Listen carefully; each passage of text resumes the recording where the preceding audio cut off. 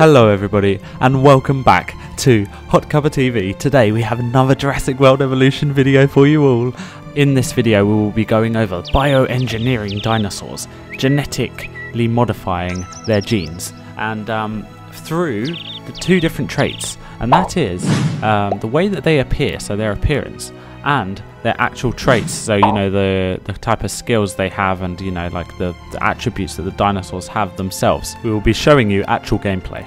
We will be talking about bioengineering of dinosaurs, and we will be talking about hybrid dinosaurs, and it is some exciting news because well, an exciting piece of information that I wanted to share with you all because I thought it was really interesting, and that is in this picture rather we have either the Gallimimus or the Struthiomimus. I'm not too sure which one out of the two of those this is. However, if you look at that dinosaur's skin, you can actually see that it has been genetically changed. It has been genetically modified. As you can see, the one on the right is actually the regular let's just call it a Struthiomimus. I think it's a Struthiomimus.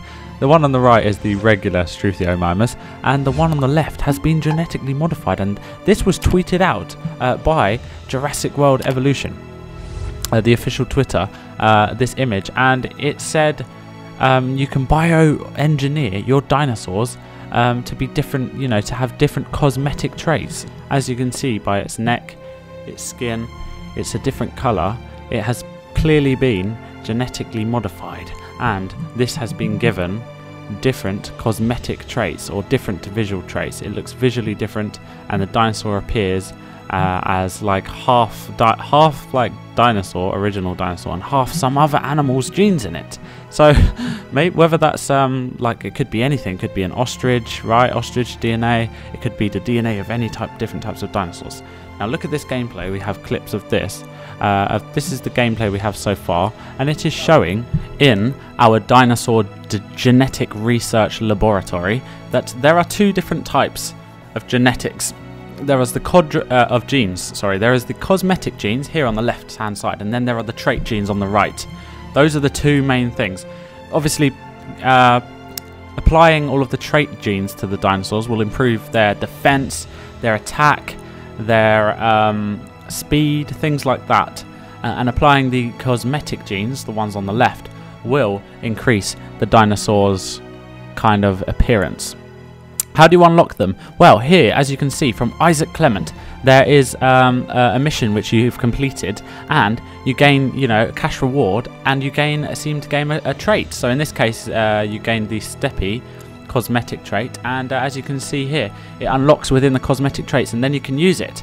And then you can apply it to dinosaurs. So, oh my god, this is actually amazing. Because so as soon as I do my Let's Play, I am going to I'll do as many missions as I possibly can to unlock as many traits, and then I can make the craziest, wildest dinosaurs humanly possible.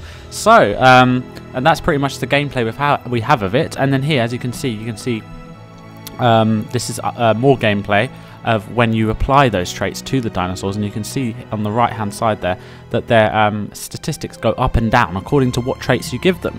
So you know, you have to be careful because certain traits reduce some of their stats and certain traits increase some of their stats. And of course the incubation cost of each dinosaur, you know, the more stats you're giving it and changing, the more money it is going to cost you in your park. And remember, you're on a budget, guys. The whole of this game, you know, you're always on a budget, so you have to keep in mind your money at all times. So yeah, that's basically the information we've got on it so far, guys. It will be much better and more interesting to actually put it into practice, you know, in the actual game, and we will be able to test it out and make our own dinosaurs and bioengineer kind of other dinosaurs and stuff like that. So it will be really interesting to see what we can come up with.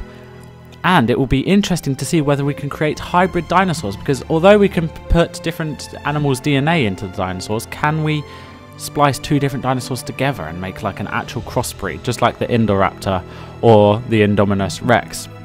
So let me know your guys' thoughts on how you're going to go about this on your game. I know that as soon as I start the Let's Play, I am going to do as many missions as humanly possible so we can unlock more genetic stats and just make crazy dinosaurs. So it's going to be amazing. I really want to make like the most overpowered velociraptor And imagine even a Brachiosaurus with like the traits, all the traits on the Brachiosaurus maxed out and a different colour skin. Oh my god, imagine that!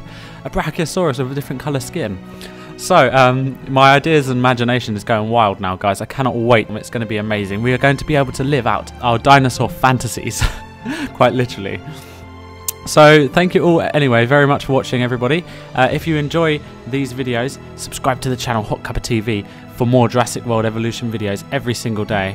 And sometimes even 2 on one day. And I hope you guys all enjoyed, and we will see you guys in the next video.